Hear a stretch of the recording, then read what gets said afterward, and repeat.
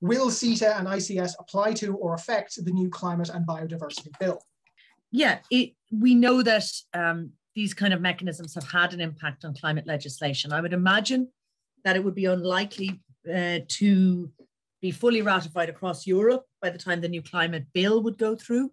But what I would be really concerned with is, with this new climate bill, every 5 years or so, we're meant to be coming up with new action plans and with new strategies, is that, the climate bill is going to set these targets, but that when we come up with the 5-year plans in order to deliver those kind of reductions in emissions, that all of those policies, the policies that are actually going to get us to reduce emissions, that they could get undermined. So while, the fact of the climate bill existing is unlikely to get challenged, I do think that the policies which will deliver the targets in the climate bill, each of them, the kind of the legislation that might be needed, the fact that, how ambitious we make our targets in the future and every 5 years, I think that would be impacted.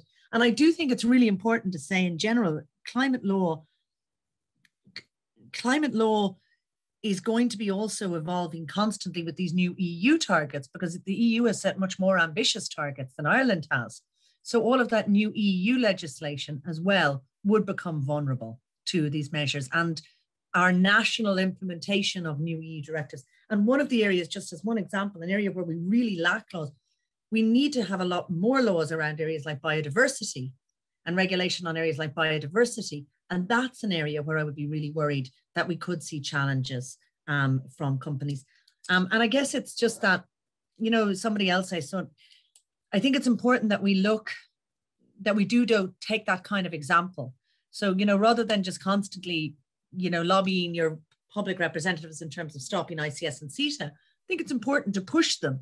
Like, what could it mean for this legislation? What could it mean for home care regulation? What's going to mean in terms of public contracts on and direct provision? All of those issues that have been highlighted, because the onus is actually on those who are proposing the ratification of CETA and the introduction of investor court system.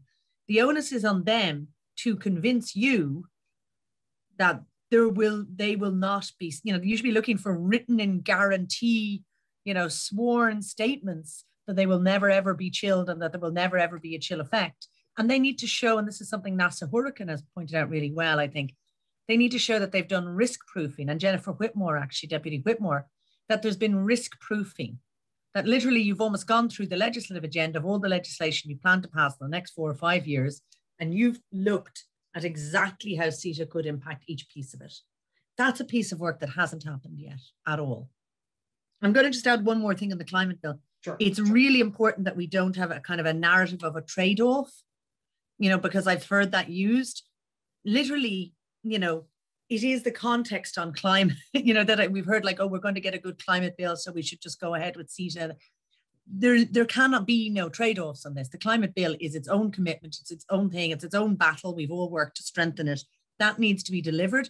And in fact, one thing I think it's really important to do is to really put pressure on for that to be published soon, so that it doesn't kind of stay in some backroom kind of maybe it'll happen. That should be on the table, because it's going to be a lot harder for that to be diluted once it's been actually published. So I think that needs to be published really soon. It's really important. But also, CETA is about the big picture. It's about our legislation in Ireland. We focused on that, but it's also around internationally, do we give momentum and energy to this model? And in a way, Ireland is a small country, because I am also concerned of Ireland, with a lot of brass plate companies, being used to sue other countries, to sue Canadian provinces that try to ban fracking or do good environmental policies.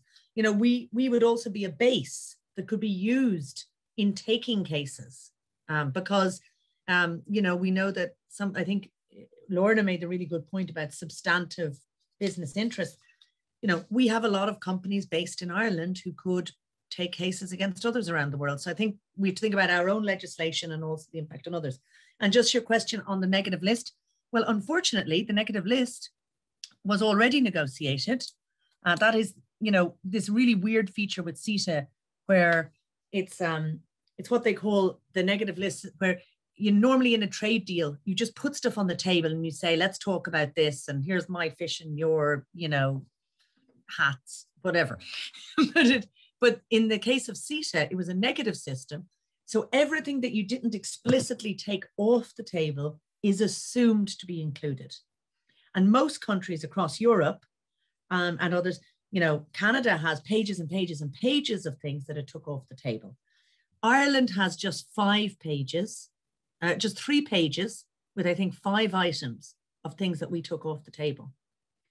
The Denmark and Germany had 20 pages or more, literally pages and pages of items they took off the table.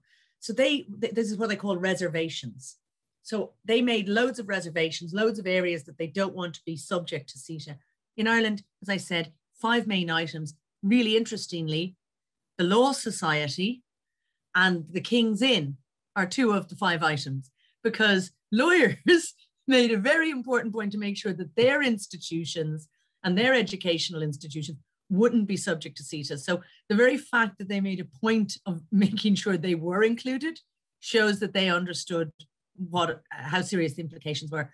Unfortunately, that negative list, or that reservations list, is already filed. It's closed. We've missed our opportunity. And why I think it's really important is it's a reminder of why we need scrutiny. There was no debate in the Oireachtas about what should we put on the table, what should we take off the table. It wasn't discussed at a committee. It got no scrutiny. And I think that's one of the really strong arguments to say that's why we really need to be discussing the investor court system and what it means, because we did actually drop the ball, and the government dropped the ball on the negative list.